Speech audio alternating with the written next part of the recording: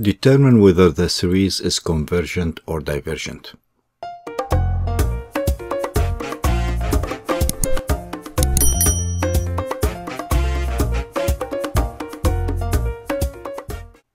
Let's find out the limit of a sub n as n approaches infinity. This right here is our a sub n.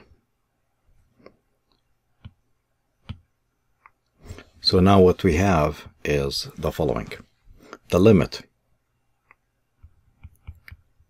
of a sub n as n approaches infinity is equal to the limit of n minus 1 over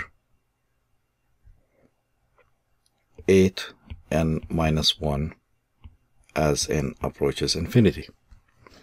And we could do this in different ways.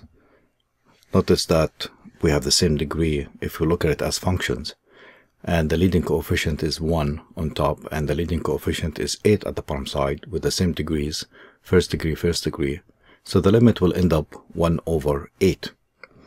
But to do it in steps, we have the following: equals the limit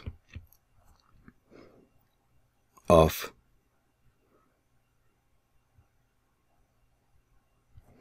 n minus 1 over 8n minus 1, and we will divide everything by n, top and bottom side,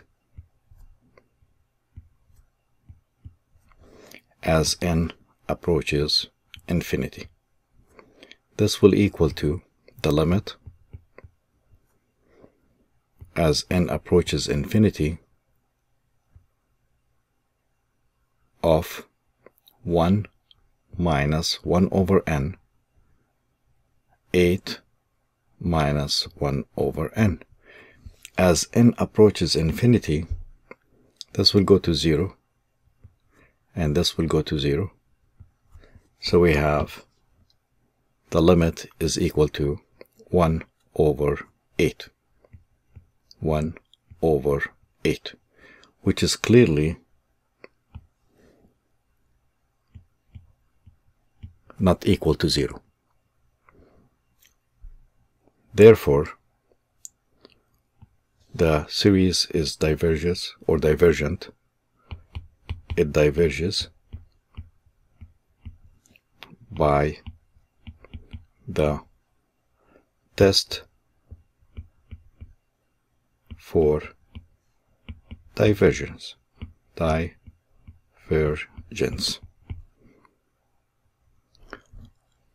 Let's go over this quick as an overview. So we have a theorem that says if the series